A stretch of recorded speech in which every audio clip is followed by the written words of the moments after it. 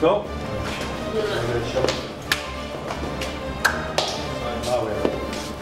So,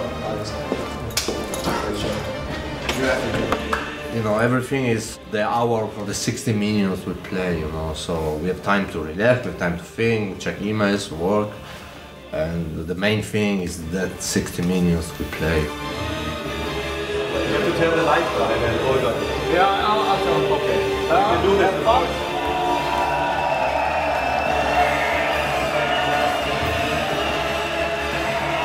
Likewise, okay?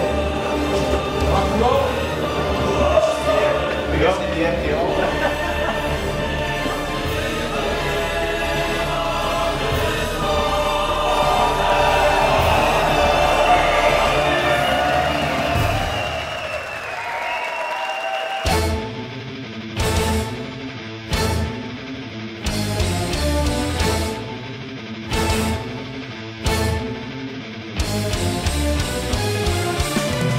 It's the first time that we are with this lineup on tour.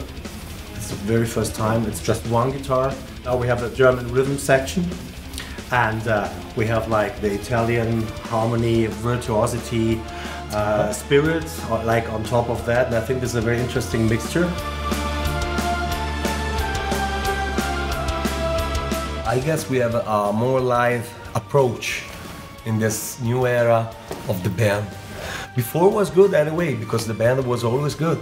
But of course. But now we can feel that we are, yes, a kind of a live machine. So, and doesn't matter if you have two guitar players or one. So for us it's easy because we have got one guitar, we have one keyboard, we have one singer, we have one drummer, one bass player, and there's place for each of us, and it's so easy to communicate and to really nail the songs.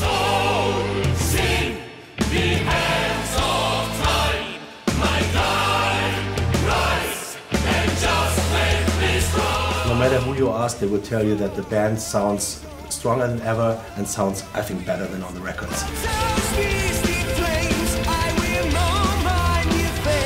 And since the beginning, of course, we had a lot of changes, and the biggest change I think we had is the lineup change, and Luke and myself decided to part away, so it was hard for the fans, you know, but after 15 years working together, after 10 studio albums and more, we felt it was the only thing to do, you know, to try different things. It was a friendly split, and I like to say that because we are still friends, it's just that musically we were done for the moment, you know, so we decided to do different things. It's funny, but in this moment we realized that the band is tight like never was before. It's a new start.